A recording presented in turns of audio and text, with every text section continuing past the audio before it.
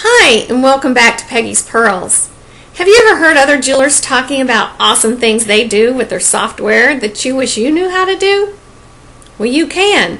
Things such as printing your own jewelry tags with your name and jeweler number on them, or keeping track of your bookings. These are things you can learn all by yourself through your software. Simply open up your software and click on the word Help, and then click on Help Manual, and this page will pop up. This is actually the first page of our help manual.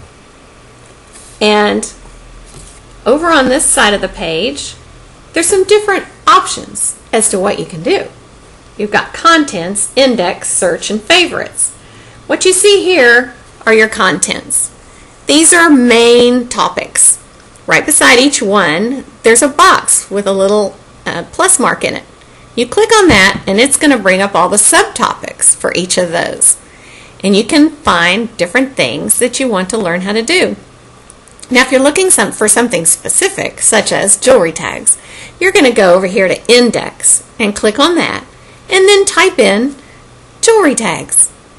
When you do, jewelry tags is going to appear here in the main body and the step-by-step instructions will be there.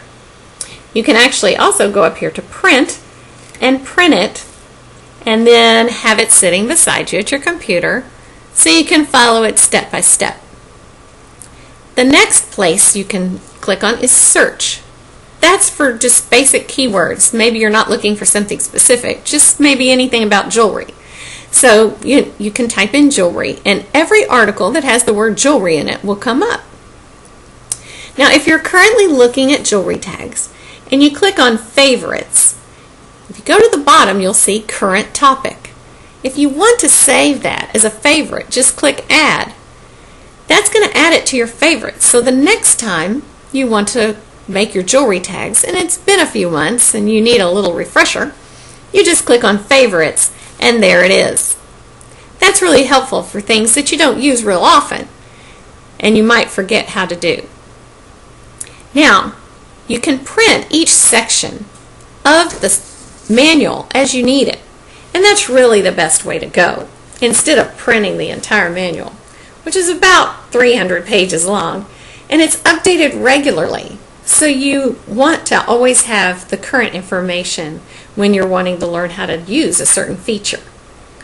Now, we do update it regularly, so you're going to want to update your help manual the same way you update your jewelry, your images, and your software. You simply go to the Links and Maintenance tab and click on Update Help. This is going to give you the most current information because sometimes things change in the software. We've added something, just different reasons that it might be different. So when you're going to look up a certain topic, you're going to want to update your help and make sure you have the latest information. And then just print out each section as you need it. Well, just one more reason to have it, love it.